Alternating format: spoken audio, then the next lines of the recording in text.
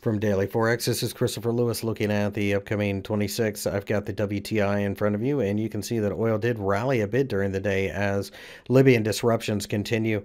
And of course, a more bullish than expected EIA number came out. Now, this is the bottom of the previous uptrend line, so I think it's only a matter of time before we roll over again. Some type of exhaustive candle forming gives me an opportunity to short. I'll wait for the daily chart to show that, though. I wouldn't just jump in right away. There's a lot of noise just above, but if we break above $66, yeah, that's a buy signal. There's really not a whole lot more to say about it. Over here in the nat gas markets, we initially pulled back, but turned around to form a hammer. That hammer is a bullish sign, and I think we will probably rally soon. That rally is a selling opportunity. I'm going to wait for an exhaustive candle to start shorting.